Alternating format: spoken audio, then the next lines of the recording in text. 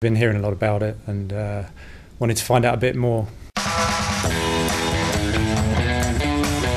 We really wanted to make it into a, very much a hands-on, practical, roll your sleeves up, get stuck in sort of day, and that's exactly what it is. Azure can help me because I've got a number of applications that are on-premise currently. We're looking at deploying some of those up into cloud, so essentially we're looking at how we can get that process moving quickly. It's just really to help kickstart everything in a day rather than a couple of weeks. We've got a potential project and we're looking at Azure to actually fulfil that project, especially the ACS side of things, which I know very little about, and it's fairly new. So hopefully this will kickstart that as well. I can see a lot of potential with it because I've just written a recipe app.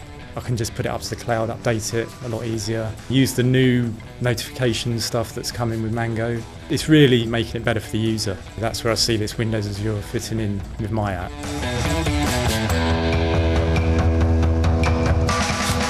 The trainers at the 101 camp today have been superb. Any sign of any problem, they've been straight over, got you up and running. It actually helps you to overcome the problems you get along with doing the labs and all those sessions. I found the tools for Azure in Visual Studio extremely easy to use, and you can concentrate on the code you need to write, which is your business application. It's always good to talk to fellow developers, if you can get them to talk. It's been useful networking and meeting other people doing similar things in different organisations. I think I'd definitely say book it, come and attend and get kick-started with Azure. If you want a free day of hands-on training, then this is the place to come. Jump at it. Yeah, definitely. This is a good thing to do.